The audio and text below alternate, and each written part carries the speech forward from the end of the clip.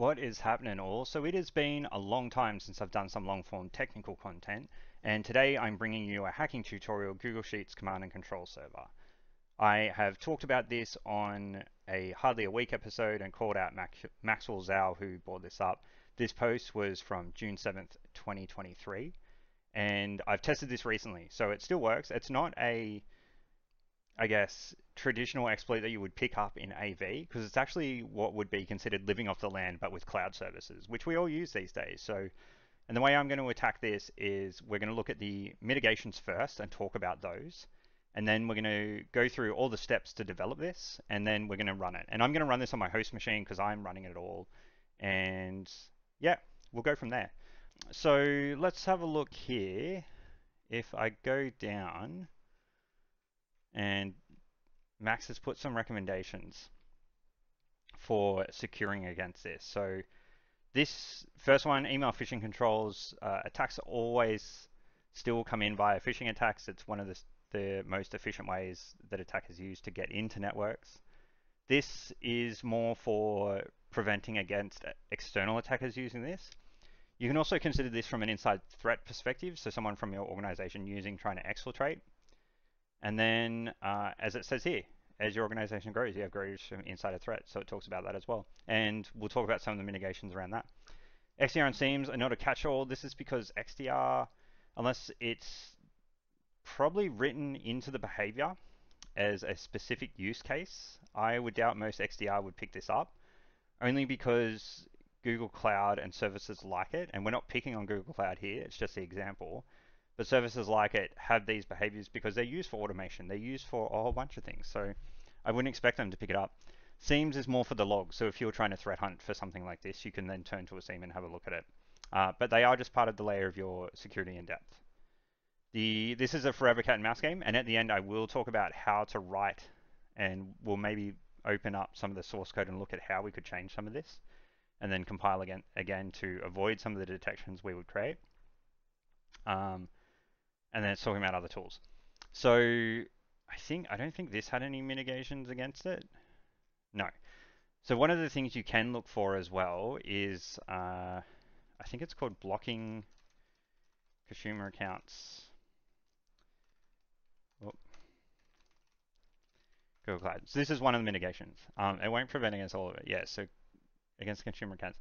So this is for Chrome, and what essentially you're doing is you're stopping your enterprise users from using their own Google Cloud account. So they won't be able to use Drive, they won't be able to use the features in cloud. For the enterprise users that do have cloud, you can lock down, as we go through, you can lock down the cloud features for the users. If you have developers that have to use this and you're still worried about it, then the standard recommendation is to increase the monitoring on those accounts. So you have a smaller set of accounts that you have to monitor on, but it's not your whole organization. Now, this consumer account thing is for other browsers as well, so you can go and do this on Firefox and on Edge, and likely on any other similar browser. Most of them are built on Chromium these days, I think. So you could go and configure those. I guess the other thing along with that is application control, which is both for this attack because it's going to be a compiled executable, so you want application control to prevent that, but also from users installing other browsers that aren't securely configured within your organization. So if you go ahead and block consumer accounts in Google Chrome and Edge, which are your two main browsers that you use within your organization, but you allow users to install Firefox and use that, then your security controls have been circumvented. So take these proof of concepts and kind of apply your security in depth to the whole program approach. It's not just a one fix all thing. This is a good proof of concept to demonstrate that because it's quite simple to create yourself and then demonstrate within your organization if you need to argue for funding or time to implement some of these security programs within your organization. With that, let us look at building this. So it's written in Go. So the first thing we will need is Go. And I will show you that. It does git clone, but you can just pull that from the repository and we're going to do that. I don't actually have git installed on this system yet. So with Go, I just Googled it. You can get a Windows MSI, you click on that, installs into program files. And then if you open up command and type go version, you can see that I have it installed. So there we go there. Then this is the repository. This is actually linked here from Max's blog on LinkedIn. And it's got, well, this has the steps in it, but then we're going to use Max's one because it just provides a bit more context. And then what we're going to do here, so I don't need Go anymore. I need this. So we're going to download the zip. So I'm going to minimize this, and then let's extract and have a look at this. So I've just pulled down the zip of the repository because it's this gc2 sheet.go. If we open this up with Notepad, so it's importing gc2 sheet / command, and then it's doing the command.execute. So it's importing this.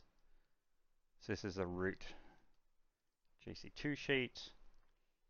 So I've never really programmed in Go before, but I mean, it looks pretty simple. So interesting. So when I ran this before, I was running it with the sheet and drive, but it's actually using, I can use single letters. And I wonder if this, so one of the recommendations I made in another video was to reprogram this to use these, which it obviously has, but you could change these. So we could change this to like L, P, whoop, P, oh man, typing, and O, and then that would run with LP and O. But if we go back, I wonder if these mean that it will, run positionally. So we're going to test that after we compile, and we need to remember that we enter key sheet drive in that order, and we'll give that a try. Okay, so pretty simple there. Let us go and minimize that. And then we're going to follow in the bouncing ball for Max's write-up. So I'm going to take that to another page. And then, we'll go from there. So it's pretty simple, really. We'll do the build first. And that's just a simple, let's change into desktop. And then GC2. And I'm going to do a dir. I need to change into this again. Yep, so we're in here. And then we're just going to go build and GC2 sheet.go. So this will take a little bit, and then it should pop us out an executable in that same directory, and we're going to get to run that. It will just be called gc2-sheet.go. Okay, so if we run a dir, we can see we now have gc2-sheet.exe. So this is the generic executable that we're going to run to get to run the C2 exploit that we have. Let's go back here, and we need to go, so this is the Google Cloud. There's actually a link from both the articles to go here. And we need to create a new, so I've got a couple of projects here where I've tested it before, but let's make a new project. So we'll call this one gc2-test, and we'll go create. And it looks like it's creating the project, so we just need to wait for this to get a little green tick, and we're going to select that project. And then the next thing we need to do is we need a service account email. So we're going to go to, I'm going to go here, and we're going to search for APIs and services, which is what we want. We're going to enable APIs and services. No, I don't want to, we'll get to this step. We want to go to credentials first and create new credentials, and we want a service account. Service account name, we just need to give it a service account name, so we're just going to name it the same as our project, create and continue. It's already given owner, that's what we want. The rest are optional, so I'm just going to click done. And then we need to download the key.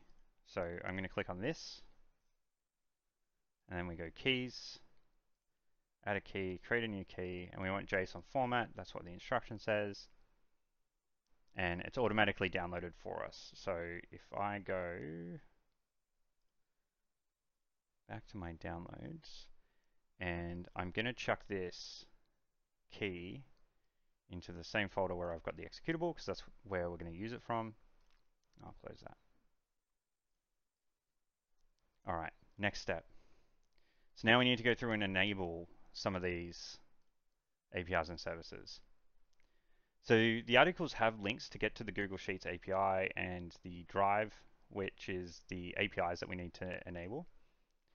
But let's see if I can get it from here, because I didn't realize that I could search for it. So I want Sheets API, Google Sheets API. Okay, so you can search for them. I want to enable this. And we're going to go back, and we also want to enable the Google Drive API. And it's this one. And enable that too. All right, so we've done everything in the Google Cloud backend. The next thing we need to do is set up the drive itself for the exploit.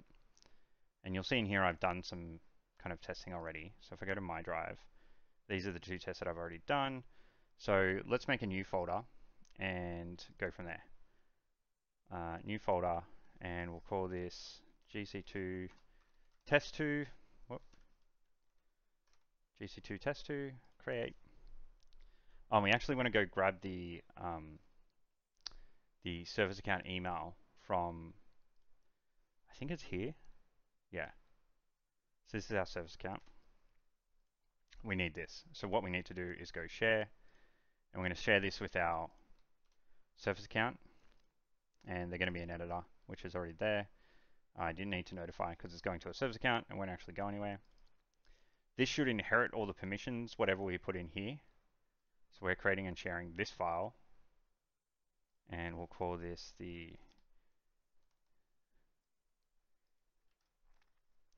secret GC2. And then that's saving that file. So we'll wait for that to save. Okay. Now we should see in our drive our sheet come up, and that's also shared. If it wasn't, then you would just need to also share this sheet, but like I said, it's sharing the permissions from the parent folder. So if we look in the share here, we've got us, and then we've got the GC2 test service account that we've created already. All right, so this is pretty much it. The last things that we need to collect is the drive value. So that's, or the drive ID, sorry. So that's this one. So let's grab this. And so we've got the drive ID. And then we need the sheet ID. And remember, the other thing we needed is the key, which we've already got. So if I go back to here, to get the sheet ID, you just need to open the sheet. And then this is the sheet ID here. So if I go back to here and paste it, because we need these to run our code. Now, that's it. Now we just need to execute. So you can see how super simple this is to create. And we've already talked about some of the obfuscation, which I'll talk again later. But from here, so when I run it, it's going to create a new tab for whatever endpoint I run this on. There's ways to like create persistence, like hide it on the endpoint, all that kind of stuff. But we're just going to run it. So we've got the GC2 sheet.exe. Like I said, I wanted to see if I can do positional arguments for this one. So we're going to do the key first. Now I forget what the key was. I think I went past it. So I'm just pressing, I've gone past it again. I'm just pressing tab to get the key. So there it is, there's the JSON key. The next thing that I needed was the sheet from memory. I can actually go back and have a look because I've got it here. So if we go to the root.key, it looks like it's taking in, yeah, the key, the sheet, the drive. So let's grab the sheet. So I copied that, you right click to paste it in the drive. I'll see if this works. Using configuration file authentication failed Google Sheet. Okay. I wonder if the positional, so before we say that that doesn't work, let's see if I can see if there is an order for the positions. Set options, string key, sheet ID flag, drive flag, using flags. Okay, let's see if I can run this with,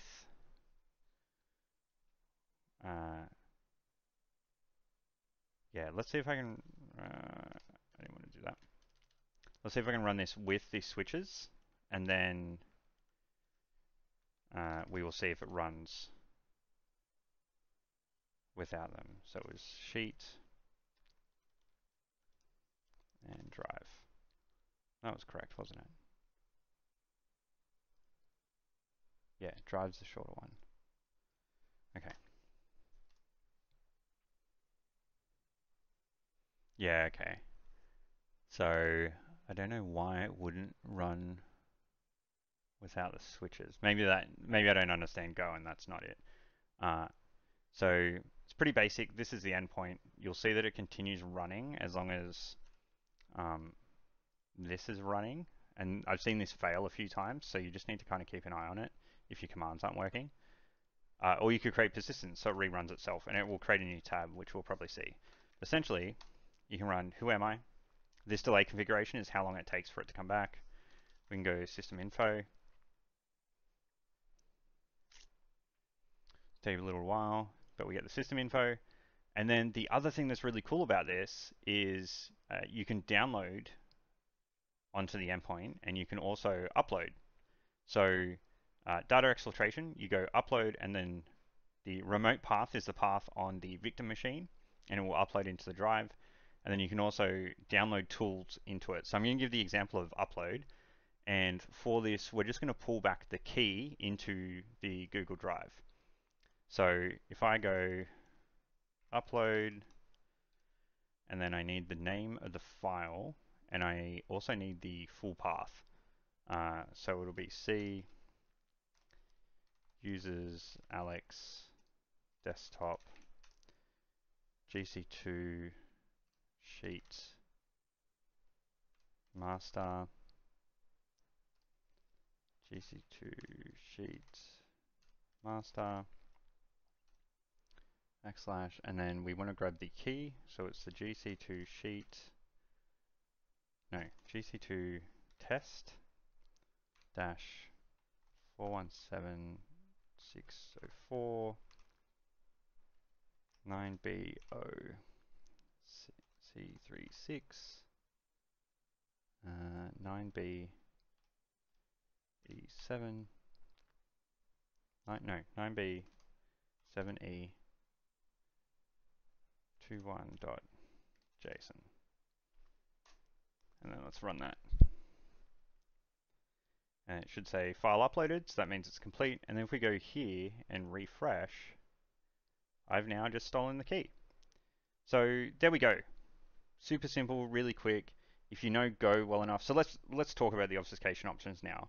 Is that if you know Go well enough, you could easily, or not even know well enough, you could easily reprogram these key values to be something else. So this is how you would kind of first write the detection is, let's assume you want to catch someone compiling it. Well, you would look for Go. You would look for Go build something. You would look for the GC2, but you could rename the GC2. Someone who's smart enough could reprogram this in a different language other than Go. And then if you're trying to detect on the execution parameters, then key, sheet, and drive, or KSD is not good enough because you could change any of these. That makes it really hard. If you're trying to detect on the file name gc2-sheet.exe, that also won't because that's trivial to change the file name. If you're trying to detect on the hash, then someone could add just junk code into this and that would change the hash. Again, if you knew Go well enough, you could add in the sheet and drive value if you knew what it is and hard code it in, so you wouldn't need those parameters. And you could also hard code in the key value or just have the key as part of the compile so that you didn't need, you could just use the executable by itself. So you can see that as people get more technical and smarter, it gets harder and harder to detect this kind of thing. And again, this isn't picking on Google Drive. This is a problem that's across many of the cloud services and just malicious software in general. The key to stopping this will be application allow listing, where you're not allowing end users to run just any binary on the system. It has to be signed. Those signed binaries, if they're internal signatures, they need to be checked and controlled really well so that an attacker can't steal it. and then start signing their binaries and just running whatever they want within your environment. So you can see this is a whole security in depth problem that you've got to kind of solve. Um, yeah, that's pretty much it. Matt Zhao did a great job writing that article, so shout out to him. It was this one here. He put in some good security recommendations for both external and internal stuff. I think and I'd said on the hardly a week that there were additional ones that I thought could fit in here, and that's the blocking consumer accounts and then allow listing applications. And those are just the blocking consumer accounts will be good for a whole bunch of stuff, not just detecting this for cloud services, since cloud being used within organizational environments is so common across all industries that blocking the use of personal accounts is just a good idea to do. People have their own machines, they have their phones, they don't need to use Google Cloud, their own personal Google Cloud on their corporate device, just block it. Um, and then the other thing is allow listing. So you're going to have pushback because people will get used to a certain workflow, be flexible, implement it over time, include people in the process. Don't just do it. Like, go ahead and ask them and say, hey, we have to do this. How do we do it to not affect your workflow? Like, we want you to be involved. What applications do you need to do your job? Because we want to work with you guys and make sure that your workflow isn't interrupted, or if it is interrupted, it's as minimal as possible. People don't like change if they're not involved. So bring everyone on board. Security is a team journey, and yeah, you guys will go well. But if you have any questions about this, drop a comment on the YouTube video. I'd be happy to talk about it. If you want to hit me up, you can check out my website, hardlyadequate.com, get a Discord link, join my Discord, join in on the conversations there. But thanks everyone for watching. Hopefully this has been helpful. This has been super fun to look into over the last couple of weeks. And I will see you guys very soon with something else. Bye.